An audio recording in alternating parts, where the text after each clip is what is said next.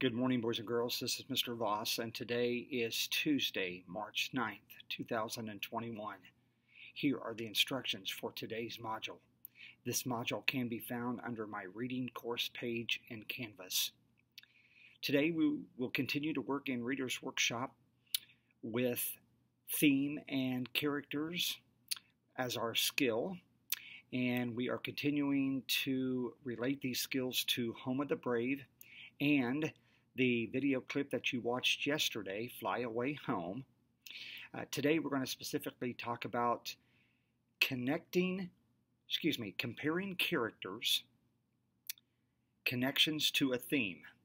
So you're going to be taking characters from both of these stories and you're going to be categorizing them under three different headings. So the characters are listed in the directions of this portion of the module.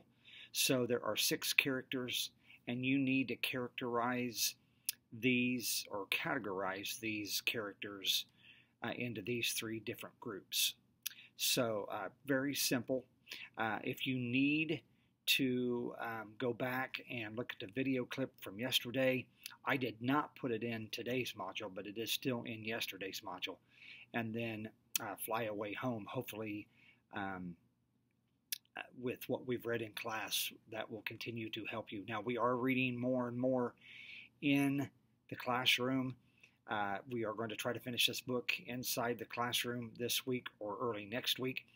If you are still at home, then I will try to put the new pages of the story that we are reading so you can become familiar with those too. So please don't worry or stress out about that.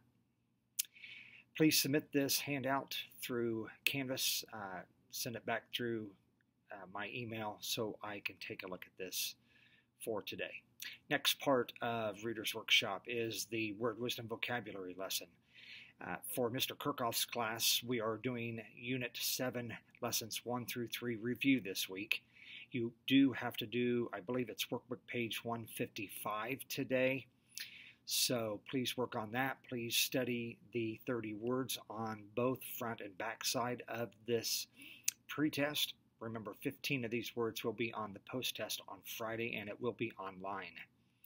For Mrs. Holcomb and Mr. Voss's classes, we are continuing to work with Unit 2. It's Lesson 3 this week. There are only 10 words. I believe your workbook pages today are pages 40 and 41. Please work on those and complete that. Review the pretest PDF here for these words, as you will take your post-test on Friday, but it will be on paper.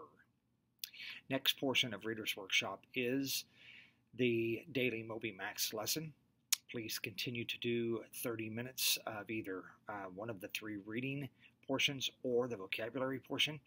Please continue to take your time with that and work those important skills out and strategies with daily MobyMax. Then finally, the reading log for this week. It will be due next Monday, March 15th. Please make sure you get a signature on it, record your minutes, and fill out one of the questions on the back side in complete form. Remember, there are only 3 opportunities this month because of spring break at the very end of this month for the 500-minute reading challenge. I will not be assigning a reading log over spring break, so please try to get your minutes in these first 3 weeks of March so you can meet the 500-minute reading challenge. I'd greatly appreciate it.